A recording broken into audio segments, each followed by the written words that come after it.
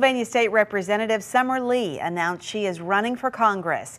She represents Pennsylvania's 34th district right now and will be running for Congress in Pennsylvania's 18th district. She's looking to make history for a second time if elected.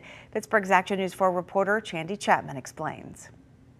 Right behind me, State Representative Summer Lee announced she's running for the 18th Congressional District, hoping to replace Congressman Mike Doyle, who recently announced his retirement. I am excited and proud today to announce that I am going to be running for Congress in what is currently Pennsylvania 18th District. Pennsylvania State Representative Summer Lee launching her campaign to run for the 18th Congressional District. Lee's running for the seat to replace Congressman Mike Doyle.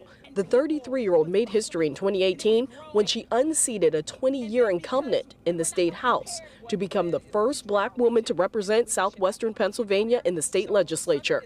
Well, now she's trying to make history again to become the first black woman to ever be elected to Congress in Pennsylvania.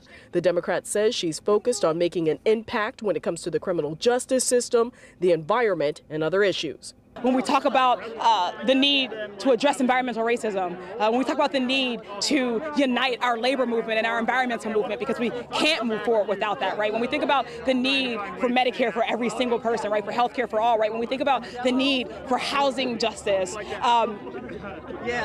we can't go back to any normal that we've ever known.